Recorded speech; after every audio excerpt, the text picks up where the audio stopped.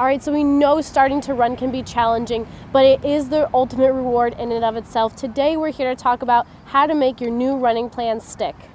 I am Coach Holly, this is Coach Morgan, and we are going to give you our best tips for getting you into that running training, and this time you are going to stick with it. We will make sure of that. Let's dive in.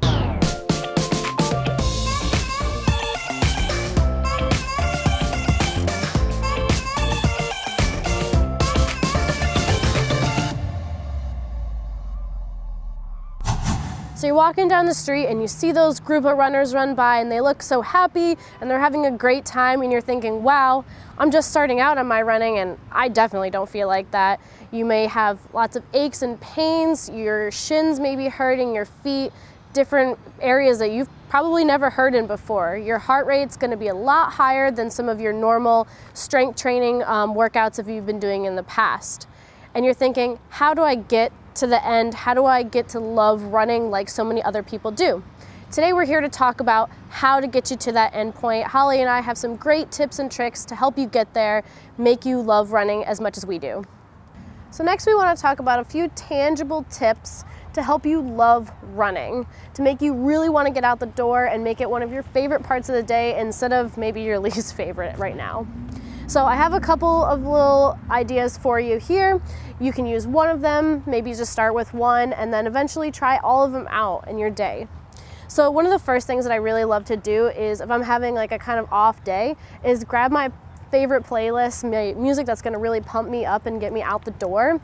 If you have a special playlist or a podcast that you really love to listen to, use that, make you give a positive reinforcement for yourself.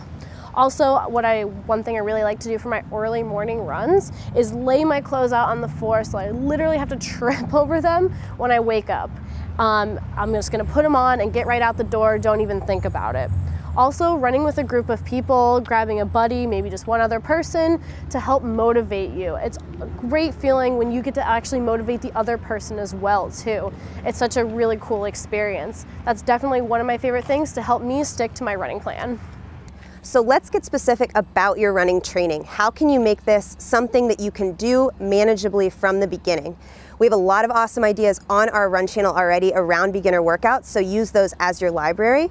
But one of the few amazing tips in all of those is going to be the run-walk method. So that is going to be a way for you to work out for multiple minutes at a time, even if you're not running the whole time. So you could try something like running or jogging for 1 minute and then walking for 2, and alternating between that and then upping the amount of total minutes as the weeks go on. Another way to break things up would be to add in some strength training. We love strength training for so many different reasons. One of the main ones being it just gets you stronger and more athletic for your running. It also keeps you in good form. And it's a nice way of breaking up running or your run-walk method. So for instance, you could be on your little run-walk. Every 5 to 10 minutes, stop and try for 10 push-ups or modified push-ups and 10 walking lunges, and then go back into your running. So that kind of mix-up is a nice way to break it up. Last thing I would suggest is holding yourself accountable in some way. Writing down some goals, either you're gonna work out 2 or 3 times that week, you're gonna map it out on your calendar, you're gonna sign up for a 5K in 2-3 months, or just simply staying online or holding your friends and family accountable. So talking to those people, announcing what you're going to do that day or in the month or 2 months to come, and having it down on paper is an awesome way to stick to your training. So a few other things to consider as you start getting a little deeper into your run training program is 3 main things: your nutrition, your hydration, and your sleep. Look, running is hard enough, guys. You don't need to make it harder on yourself by only getting a few hours of sleep and then trying to wake up groggy and go out for your run the next day. Now, if you're looking for specifics on all of these, we have a whole nutrition playlist on our channel. Go ahead and check them out there. I just wanted to bring some awareness to make sure that you're actually thinking about those things, not just the physical aspects, but actually how you're taking care of your body through your runs.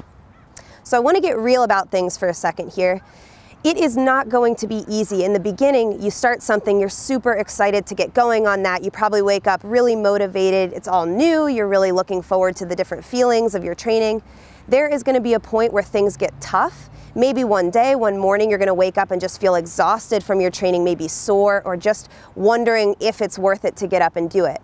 This is why you have to have a purpose for anything challenging you're going for. I always like to have a really solid reason for why I started something, and chances are you've come back to this running training, you've been thinking about it for a while, researching it for a while, you really care about it. So go back to why you started and what you're trying to get out of it, write it down, tell your friends and family. That will be what you dig from on those days where you're not feeling motivated. You know, for me personally, and Morgan will share her thoughts as well, I was always associated with running from the standpoint of someone else making me do it or enforcing it. So I associated running with the mile run when I was younger, or doing suicide sprints, or, you know, no strategy behind myself, but it was always something I was doing for someone else. The thing that switched for me was when running became my own project. So when I was able to slow things down, make the calls on my pace, where I was running, when I was doing it during the day, and how I was going about it, everything kind of changed, and that runner's high really, really felt more meaningful to me. And now I feel like it's part of this much bigger project around my own life as well. Yeah, and for me, when I did track and cross country in high school, I was kind of the same as Holly, always told what events I should be doing, exactly how my workouts should be. And when I really fell in love with running again is when I got out of college and started running for myself and started creating my own personal goals every single day. That's what really helped me continue to love this sport and stick with it. I'm gonna start? Yep. Testing 1, 2, 3. Morgan, talk louder. I talk louder. Oh yeah, because we need to see. Is this good, or you need me to go louder? All right, so we know running has its challenges, but it is the... Yeah. We haven't said who we are yet. I just was like ready to come out strong. I know. All right, so we know running has its challenges, but it is the ultimate reward in and of itself. I was gonna say exactly. Oh my God. One more time, I got this. But today we're going to talk about some of the tangible things that you can do to really help these... I know! Okay. Today we're going to talk about some tangible ticks.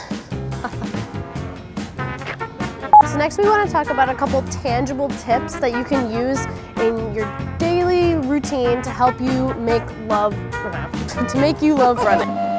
Like we have hammered home in this video, getting started is the hardest part, and sometimes the most challenging things will ultimately be the most rewarding throughout. If you are looking for a little bit more accountability in your training, click down in the description for a 7-day free trial of our training club, access to all of our running training programs. You will love it.